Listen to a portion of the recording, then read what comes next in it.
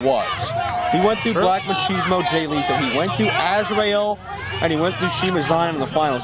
3 men who are known and have traveled the world over, and Sweeney survived all 3 of them in just one night. Not just survived, but excelled.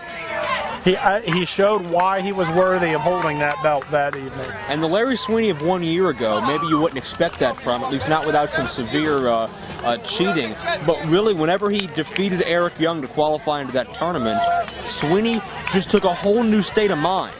All the shenanigans was gone, the flamboyance was gone, the showboating was gone, and Sweeney became focused on one thing, and that's that prize that John McChesney now wears around his waist, the Super Indy title, and it paid off for him.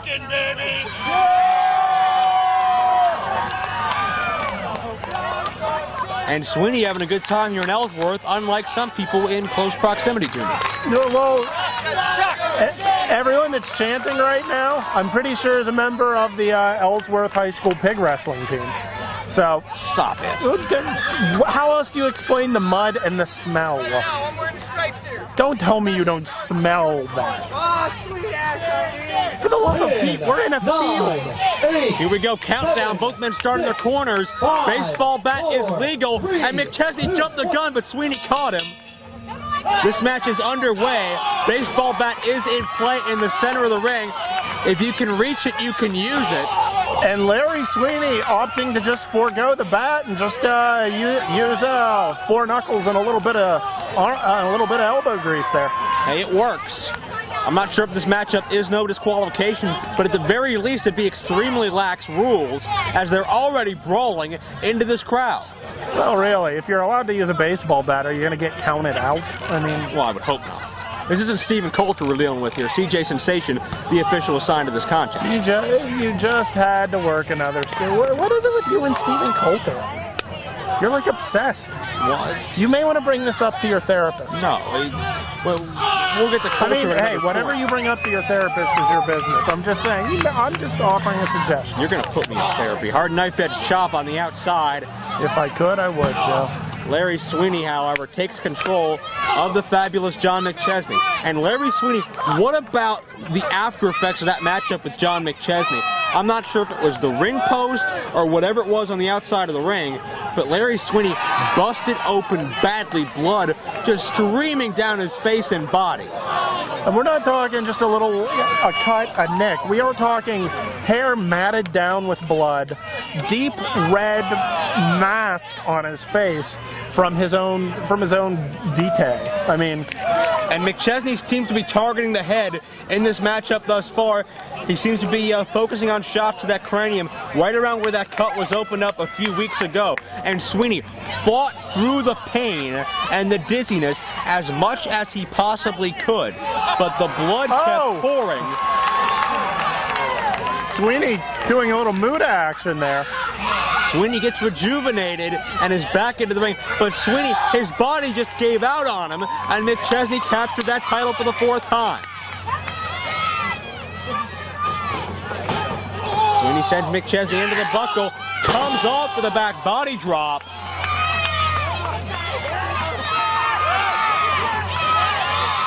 Great maneuver by Sweeney, but he's slow to follow through, but that might not matter. He's got an equalizer. And McChesney, he doesn't see it coming. He does not. The Louisville Slugger in his hands, and you could see the force Sweeney was swinging with. The way that bat bounced off of the top ring cable, McChesney was able to duck, and Sweeney's back on the outside. Courtesy of a thumb to the eye, which a good move on behalf of John McChesney. You're not going to be able to hit anyone with a bat, with a fist, with anything if you can't see him. Or at least you're not going to be able to hit him well. Matchup continues. On the outside of the ring, dangerous territory based on what happened to Sweeney a couple weeks back. You see McChesney address the home viewer for a moment there, and Sweeney with a wild swing and a miss.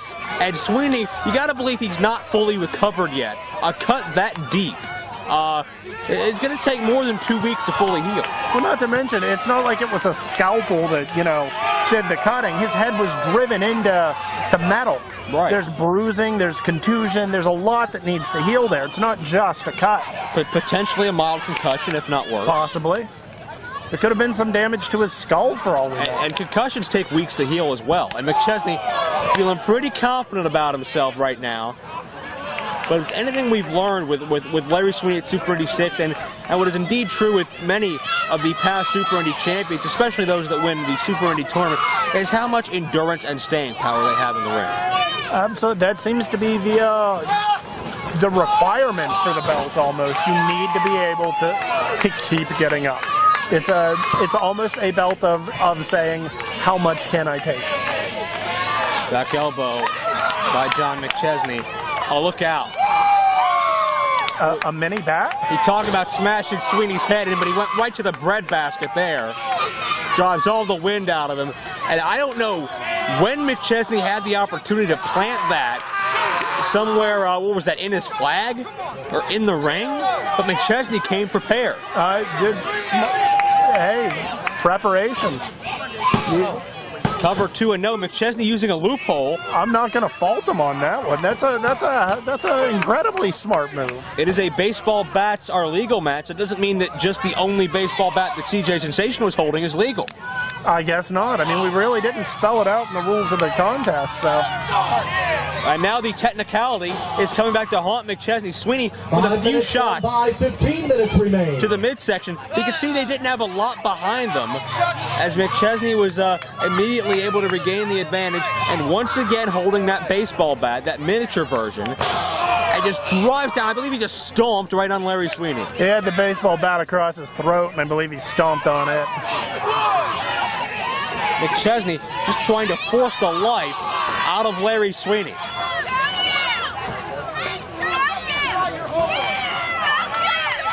McChesney getting a little distracted by our ringside fans, but he has the situation very well in hand right now. And if McChesney can continue to use the baseball bat this expertly, this may be one of his easiest Super Indy title matches to date. I am surprised that McChesney was even able to understand what those fans were saying with the combined number of teeth they're missing. For the love of Pete, it's simple dentistry. It's been around for years. You know, maybe I'll dip into my own fun, buy everyone here a toothbrush and a bar of soap.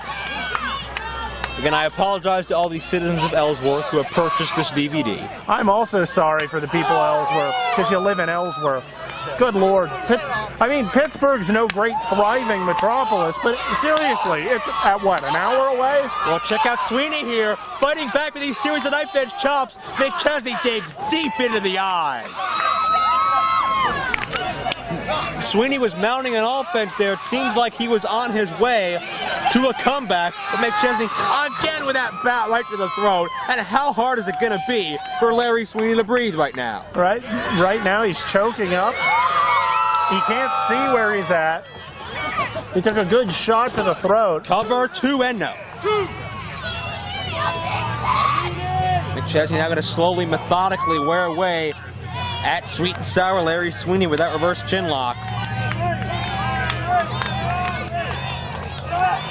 Would you say sweet and sour is looking more sweet or sour right now? Well, I think he's looking in a very rough situation right now. It's not about sweet, it's not about sour. It's about survival right now for Larry Sweeney. Good alliteration. Beautiful standing drop kick, and notice where he hit him right around the head. And look at the smile on Fabulous's face. Oh, he's proud of himself right now. Sweeney out on his feet, got him a second time. A lot more luster behind it, but when Sweeney's had the amount of head damage he has in recent weeks, it's not going to take a lot to affect that. No, but look at the scowl. I'd say sour. Look at the scowl on Larry Sweeney's face right now. Fans chanting for Sweeney, who's digging down deep here. Third drop kick. McChesney just got swatted away. The straps are coming down, Joe. McChesney! Look out. Oh, duck of the right. Sweeney measures him. Second time. Can Sweeney build some momentum here, blocking McChesney's attempts? for the ride hard clothesline. Takes him down.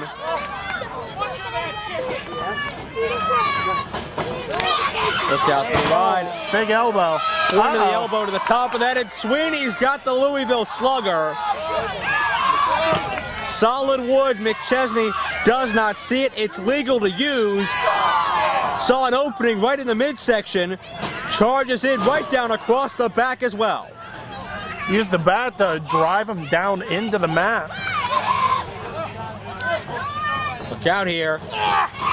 Fisherman suplex, beautifully done. Fingers are locked, but McChesney still escapes in the nick of time. I think Sweeney is surprised that wasn't enough to put away McChesney. But regardless of your personal opinions of his recent career choices, you got to remember what kind of a competitor John McChesney is. Oh, Luthez pressed by Sweeney. Muscles him down, hammering away. And just like that in the past 5 minutes, a complete 180 for John McChesney, who is now certainly on the defensive. Charging in, McChesney sidesteps and drills both feet right into that head again. Springboard drop kick connects for the third or fourth drop kick we've seen from him in the past several minutes, and a near fall. His escape there was a great lesson in economy of motion. The minimum amount of movement he needed to both get out of the way and then kick John McChesney kick Sweet and Sour right in the head. Check this out. McChesney's got that bat again. Doesn't see Sweeney. Drills him with a boot. Sweeney going for the bat. Wait, McChesney. Roll up. Look out. Cover. He got three. McChesney stole it. The winner of this contest and still IWC Super Indy Champion, Fabulous John McChesney. A bargain basement win, as it were, for the fabulous John McChesney over Larry Sweeney. It looked for a time Sweeney may be on his way to his second Super Indy title reign right here in Ellsworth. But McChesney saw Sweeney turn his back momentarily, took advantage of it, and got a very, very cheap roll-up plate full of the tights, which is, of course, illegal. Oh! If that was a bargain basement win, well, this is a bargain basement town, so it was only appropriate. Doesn't matter how you win, matters that you win. Oh, no. McChesney with a beat down after this match. Side Russian leg sweep with the bat to the throat. Sweeney may have some very severe damage. Promoter Norm Connors trying to restore order here. We don't want an ugly scene at a fundraiser. Oh, Norm Connors just threatened to fine a $500 for John McChesney. He did it again. That's going to cost him out of his pocketbook, but McChesney doesn't